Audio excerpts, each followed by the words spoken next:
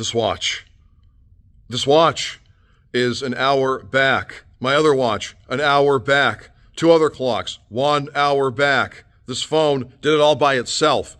I kind of wish this watch, the other watch, and the 2 other clocks did that too, because daylight savings time is absolutely killing me. I envy those in Arizona and Hawaii who refuse to observe daylight savings time. I've lost the hour of sleep, and I need my beauty rest. The days are getting shorter, the nights are getting longer, it's getting darker out earlier, and that's just the way it is. And I thought this movement of no more daylight savings time, whether it was spring or fall, was done. It's not done yet. Hopefully it'll be done soon enough. Because this watch trying to get an hour back was a nightmare. A nightmare, Jerry. Enough ranting. Okay. The Green Bay Packers, who have lost 4 in a row, they're at 2-5, host the 3-5 Los Angeles Rams, who have lost 2 in a row, today at 1 p.m. And then at 6 p.m.